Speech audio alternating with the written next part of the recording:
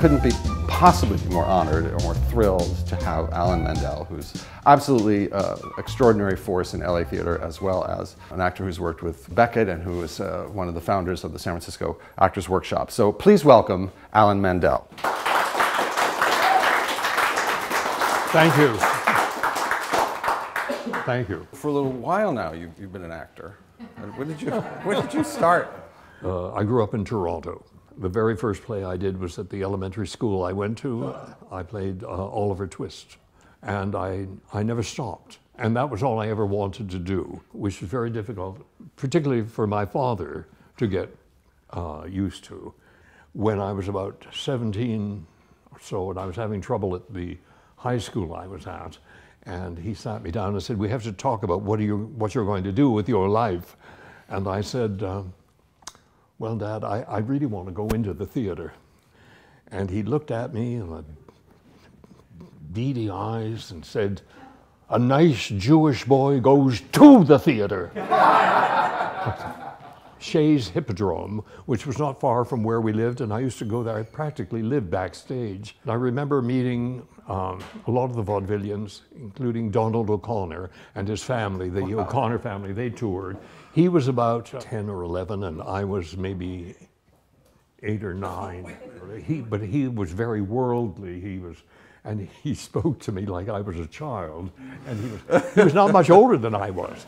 And it wasn't until sometime in my 60s, I guess, mid to late 60s, that I decided that I wanted to take tap. Yes. And so that's what I've been doing. I take tap dancing. Because you're approaching 70, you sit down, you begin making your bucket list, right? And at the top was tap dancing. I mean, I sort of grew up with all of that, right. Donald O'Connor, Shirley Temple, I mean, everybody. Tapping was, the big thing. And I love it. And I go, and I think it's a great thing to do. And I think actors should do it, and writers too, because it has to do with rhythm. The big thing was radio drama. And I got involved in that in my late teens. You walk into a studio, they hand you a script and say, "You're John and you're married to her," and there's an argument going on, and suddenly you pick up the script, they say, "You're on the air," and then you would do it. You'd look and you'd practically memorize the page as you turned it. I mean, you got used to it. I think I did maybe, over that period of several years, maybe 1,500 radio shows. So I got very skilled at doing this. Then there was a theater company there. They were doing a play. It was Maxwell Anderson's Journey to Jerusalem. One of the people who was playing a Roman centurion dropped out at the last minute. I said, "Well, I haven't done very much stage." And these were all very skilled actors. And they said, "Oh, we'll work with you.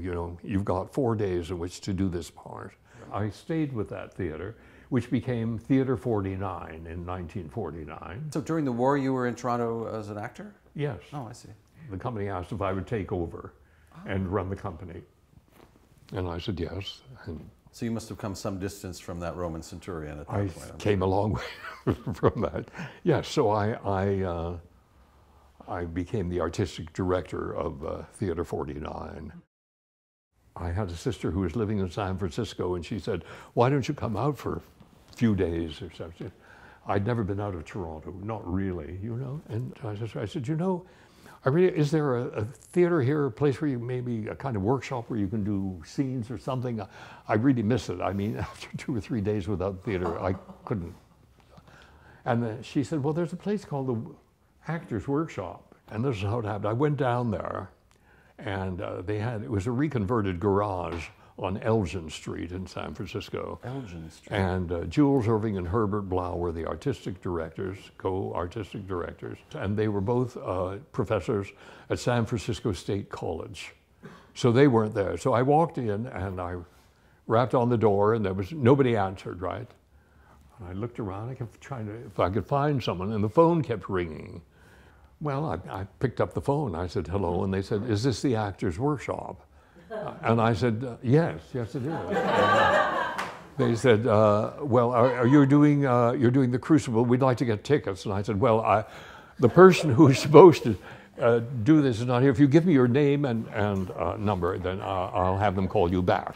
And so I became the business manager of the San Francisco Actors Workshop. We had an office, and behind the office there was a cot and a refrigerator. And I lived there for 4 years.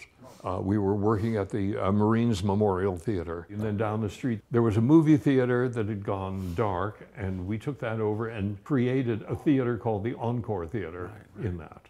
Also in the same area? Yes.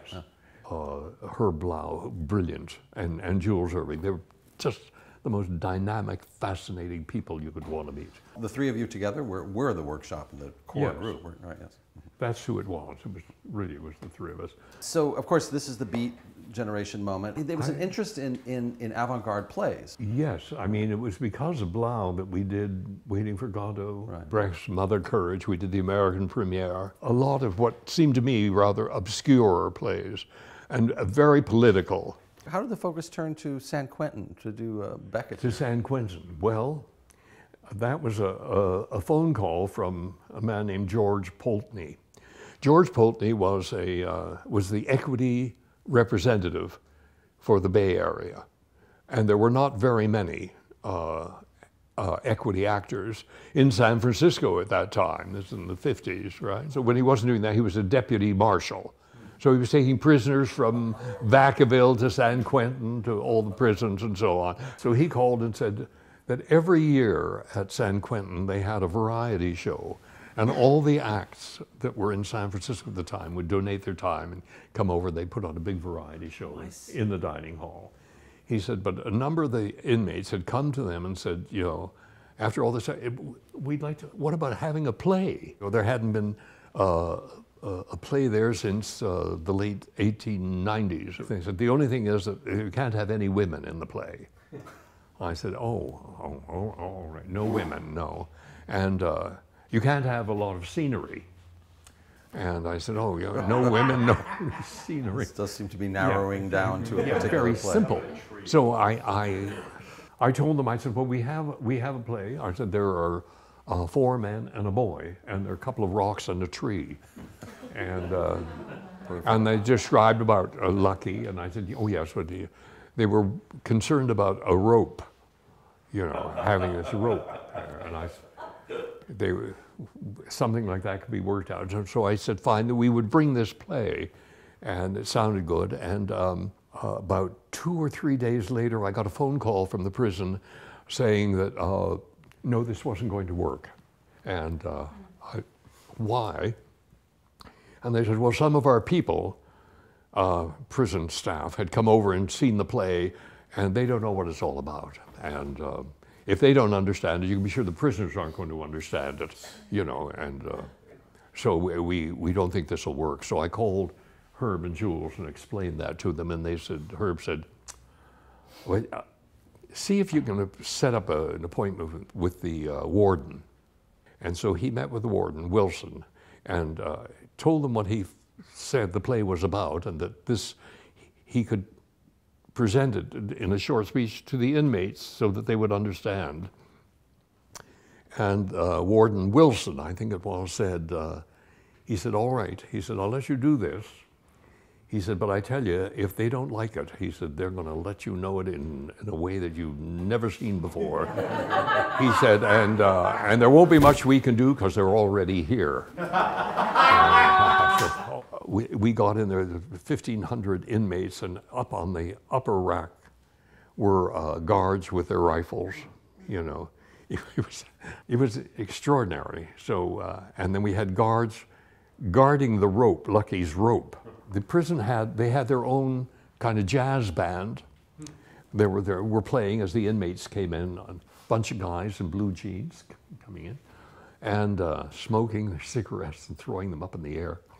Herb Blau came down, and they were very quiet, and he talked to the inmates and said, you know, this play, he said, you know, it's challenging for some people. He said, but it's like your jazz band. He said, you know, in jazz, there is a theme that runs through. He said, and then you take a riff off that theme, and then you come back to that theme. So he went back, and the play started. And as it turned out, it was a huge success. I mean, I've never experienced that ever in any production.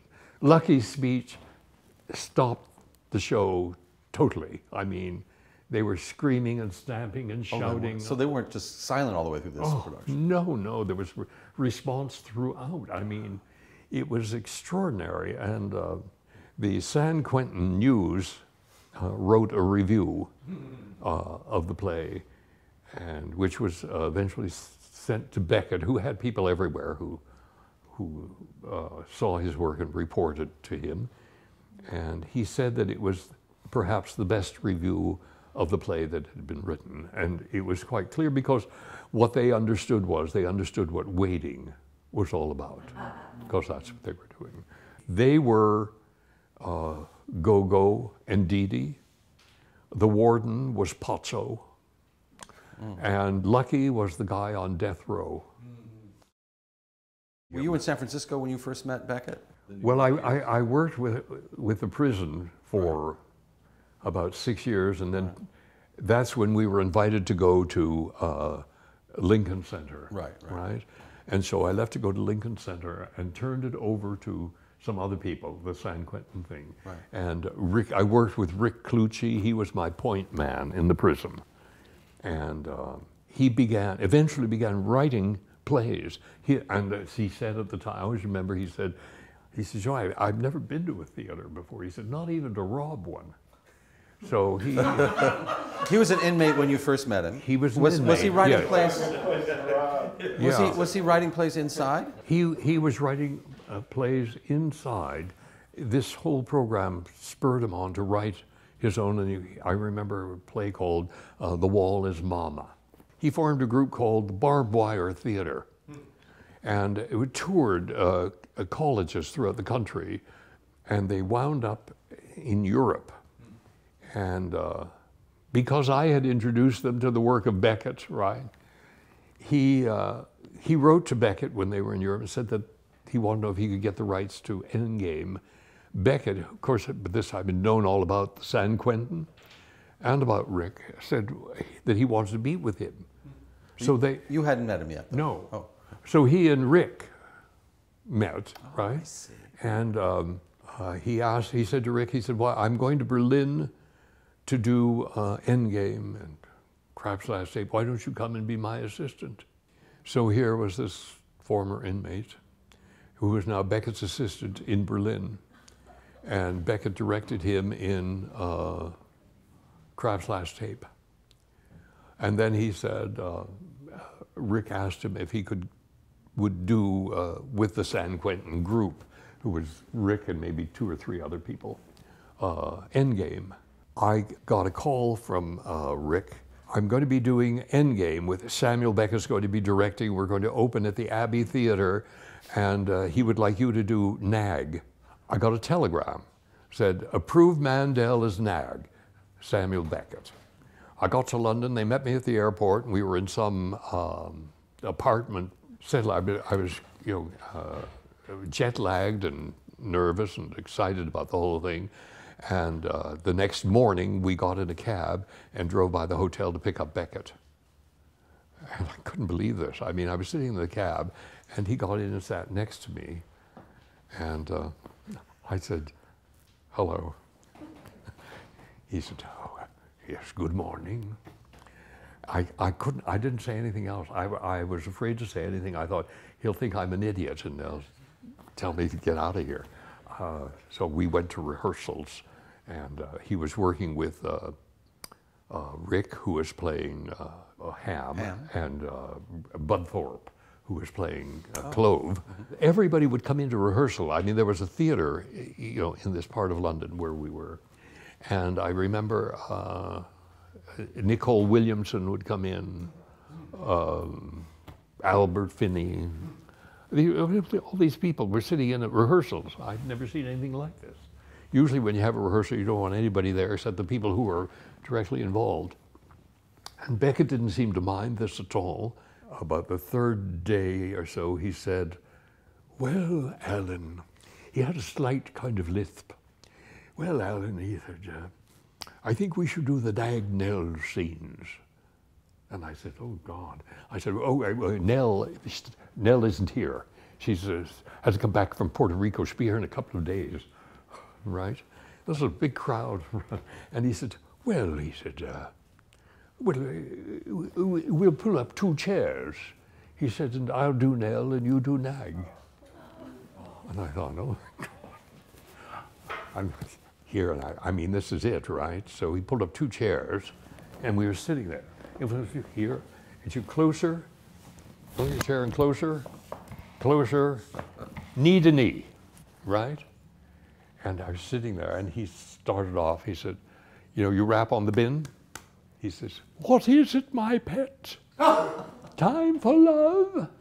And I said, were you asleep? And then we did the whole scene, right?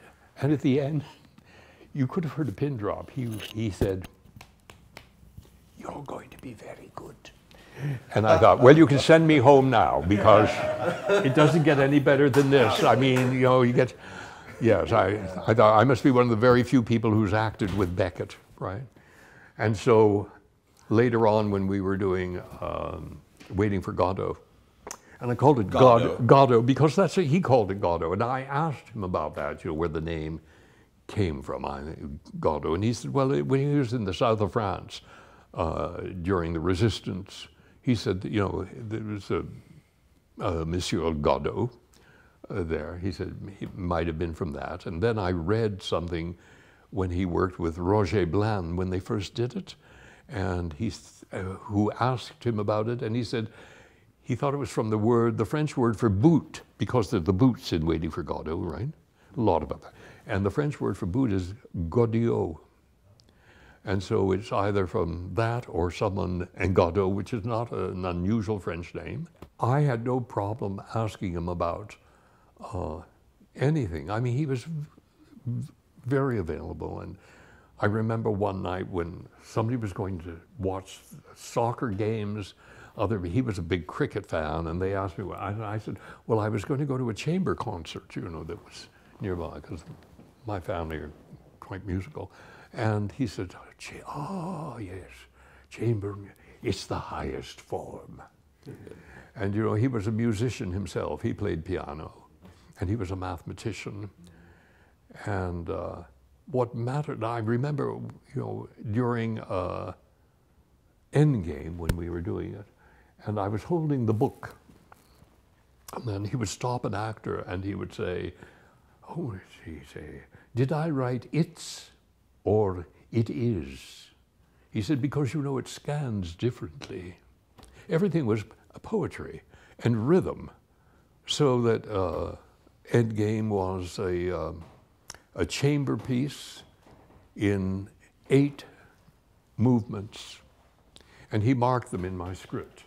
And he did the same thing for me when I was doing Lucky. You know, he marked the Lucky speech in 4 distinct movements. Important. I was having lunch with Harold Pinter here in LA and at a friend's house. He was telling me that a production of his of The Caretaker had gone to New York, and he went to see it. He said it was dreadful, Alan. You know, it was a really horrible experience. He said, I couldn't take it. I had to leave it. I said, what was? He said, well, the pauses. You know, the famous Pinter pauses. He said they were endless, endless. And he said, you can't imagine what the silences were like. So I said, he said to me, he said, well, you've worked with Sam, right? He said, you know what a pause is. I said, well, like a beat. He said, yes, it's a musical beat. That's what the pause is, a musical beat. And the silence is a musical rest. Beckett, you said, conducted rather than directed, and yes. So so that when the end of a pause, I mean, you do line the end of a pause. He had these long hands. They would come up like that. That was the end of the pause. Pause, right? A silence. That's it. So I always felt that he conducted it rather, you know. Lucky's speech had a musical rhythm to it, and Lucky has that dance that he... And in your version, which we can see online, there's the musicality and the yes. physicality is just so different than any other Right. version of that. Lucky seems to understand everything he's saying. It is established beyond all doubt that in view of the labors of Fartop and Belcher, left unfinished for reasons unknown, of Testu and Kennard, left unfinished, it is established what many deny, that man in posse of Testu and Kennard, that man in essay, that man in short, that man in brief, in spite of the strides of alimentation and defecation, wastes and pines, and concurrently, simultaneously, what is more for reasons unknown, in spite of the strides of physical culture, the practice of sports such as tennis, football, running, cycling, swimming, flying, floating, riding, gliding, canoeing, camogie, skating, tennis of all kinds, dying, flying, sports of all sorts, autumn, summer, winter, tennis of all kinds, hockey of all sorts, penicillin and succedanea. In a word, I resume, flying, gliding, golf over 9 and 18 holes, tennis of all sorts. In a word, for reasons unknown, in Peckham, Fulham, Clapham, namely concurrently, simultaneously, what is more for reasons unknown, but time will tell, fades away. In the 50s, of course, when you were coming up with the San Francisco workshop, actors in America were obsessed with Marlon Brando and with a whole different concept of acting where everything was psychologized. Right. But you guys doing Beckett and Pinter, and I'm sure that Beckett did not want his actors to come in and psychologize Lucky or something. No, like we that. never talked about that. Right. So were you more of a musician in a sense coming into a play? Yes, you were talking about. I mean, they were. Endgame is the two in the bin, and ham in the chair, and clove, and so because of that, when you rap on the bin, it's musical, 3 notes, right? And those were the sounds. So that was like the timpani and so on, you know, and the movement of the feet, you know, all of that had to do with the musicality of it. So that's how he worked. So he didn't talk to you about motivating actions or the fact that Clove had been beaten by his parents or something. No. You know, there would be these little runs, musical runs, you know, and the whole piece is music. So the actor would take a run quickly would just quickly jam through a line. Right. Well, you would do it back and forth. I mean, ham and clove, back and forth. Sure. And at one point, because I remember Ham would say, "Well, that was a nice little canter," and that's what it was. You know, right? Exactly. That's a line, and that's what it was. So that tells you. If you look, you find all these musical indications, you know, that are there in Obviously, the script. An actor, I'm sure you or Billy Whitelaw or any of the actors who worked regularly with him, who ever stopped and said, "What does this line mean?" I mean, there's a lot of allusion. I mean, Lucky Speeches and Happy Days, rich with allusion to things that were going on in James Joyce and in other plays and in Lucky philosophy. Speech is a sort of compendium of the history of the Western world. Right. A personal God, quack, quack, quack, quack. Outside, and so, you know, outside time, extension, quack, quack, quack, quack. Who from the heights, divine apathia, divine athambia, divine aphasia, loves us dearly with some exceptions. Right. So it's that. I mean, it's a little bit of vaudeville there. Yeah. So the music is. We got a little bit of vaudeville, right? I mean, that's what the sort of thing he was interested in. And I found working with Barry McGovern when we did Godot here, and the Irish do that. You know, they're very musical. And so there were sections that we had together where we just were almost singing to each other, you know, and it was wonderful. I mean, it was thrilling to be able to do that.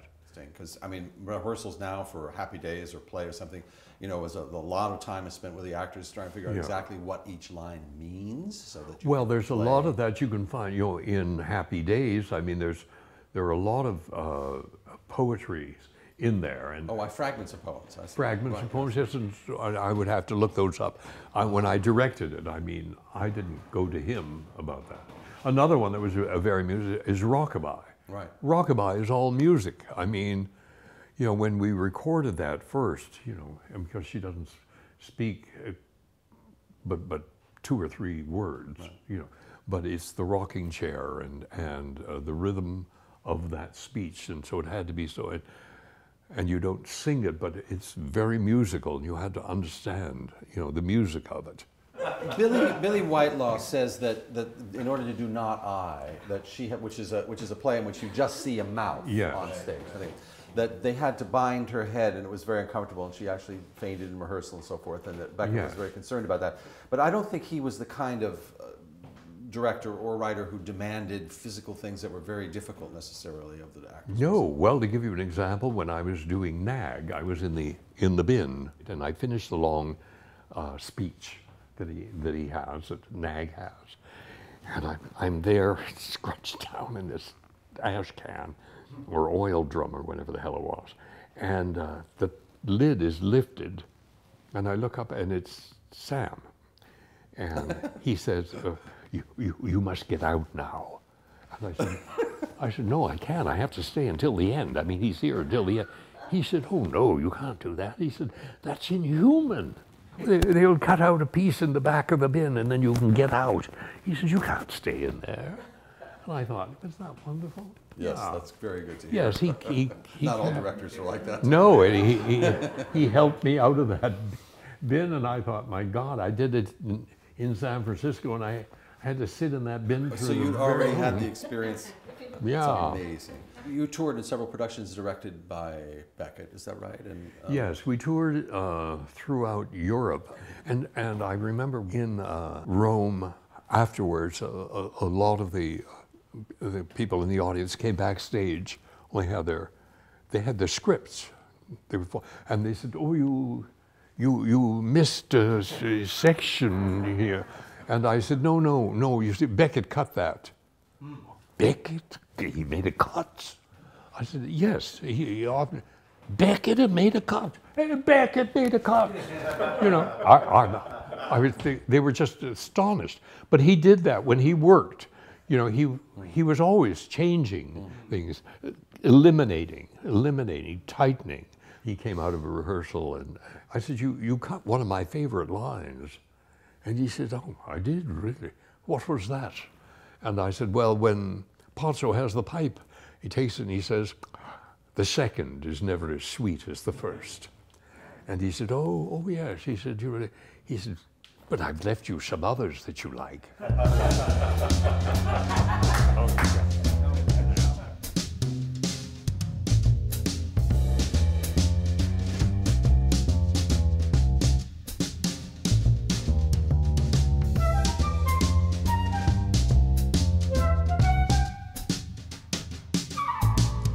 I resume, Fulham Clapham, in a word, the dead lost per head since the death of Bishop Berkeley, being to the tune of 1 inch 4 ounce per head, approximately by and large, more or less to the nearest decimal, good measure, round figures, stark naked in a stocking feet in Connemara. In a word, for reasons unknown, no matter what matter, the facts are there, and considering what is more, much more grave, that in the light of the labours lost of Steinweg and Peterman, it appears what is more, much more grave, that in the light of the labours lost of Steinweg and Peterman, that in the plains, in the mountains, by the seas, by the rivers, running water, running fire, the air is the same, and then the earth, namely the air, and then the earth, and the great cold, the great dark, the air and the earth, abode of stones, in the great cold, alas, alas,